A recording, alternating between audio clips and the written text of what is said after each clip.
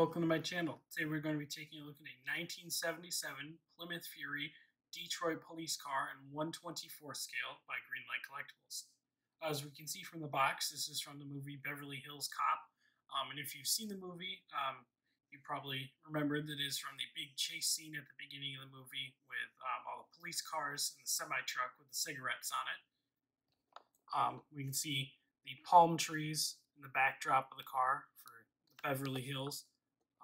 Greenlight does a good job of making their boxes look attractive with just the palm trees and the sunset and everything.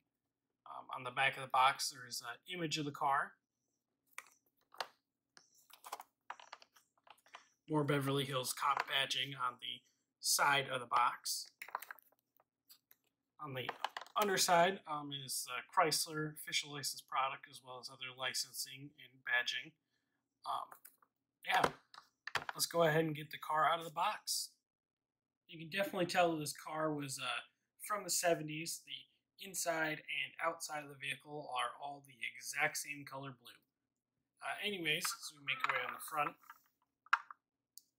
Got the Plymouth badging along the top of the grille there. See that? Got the turn signal indicator lamps that are painted onto the front bumper.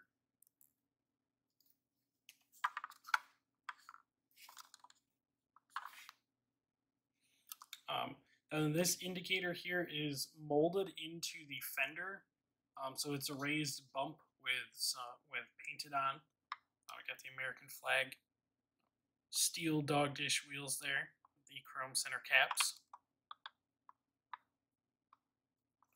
Detroit Police badging on the side. A squad car number up there. And here we'll take a look inside. One thing I do like is the cars are realistic opening hinges versus the dog leg. Greenlight is definitely coming a long way with that.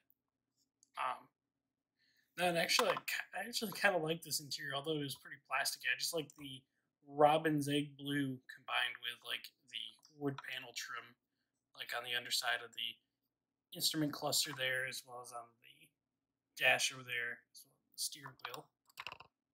You can also see a little bit of that on the door panels.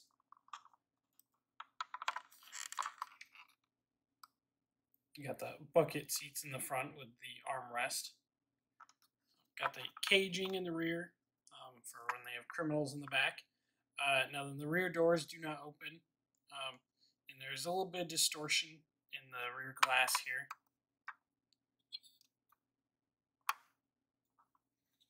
Make our way around the rear of the car.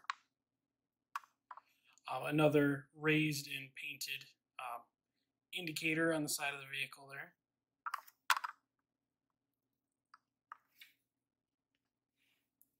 Rear of the vehicle, we got the tail lights, the Michigan plate there, chrome bumper with the bumperettes on either side.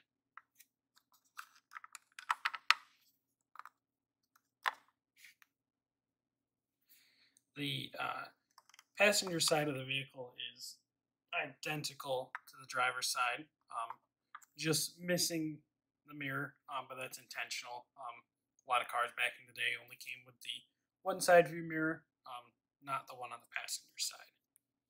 Let's take a look inside over here. Again, the realistic opening hinges. The only other Greenlight vehicle that I have with those is the Starsky and Hutch Gran Torino. You can see the radio equipment down there on the transmission hump. Again, although this interior is pretty, blocky and plasticky, I do enjoy the robin's egg blue with the wood panel trim look to it. Got the rear view mirror attached to the window there. Again, another view into the back. And the plastic is a bit distorted, so you can't see too clearly through it.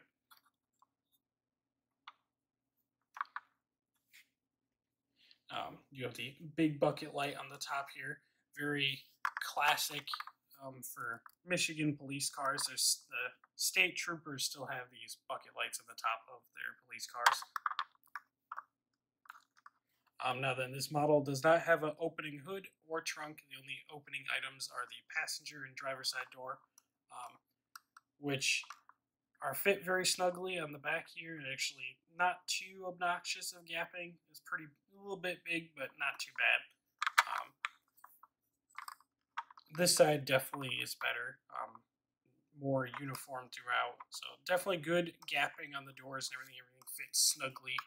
The doors open and close nicely. And again, bonus points for realistic hinges. Thank you, Greenlight. Let's go ahead and take a look at the underside of the car.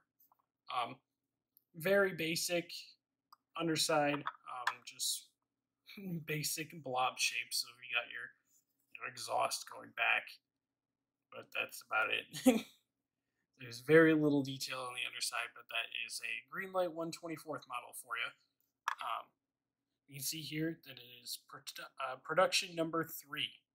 I don't know how many were made, but it's very cool to see a low number 1. There you can see the 1977 Plymouth Fury up there. Greenlight made in China.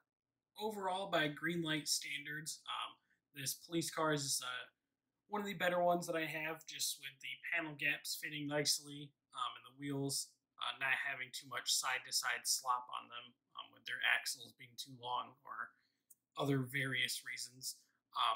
And the glass having a little bit of distortion to it, but not too bad. Overall, I'm actually pretty happy, and look forward to photographing this one in some downtown urban areas for my Instagram page. Definitely enjoy having it in my collection. Anyways, if you enjoyed this video overview, please give it a like and subscribe for more of my content. Thanks!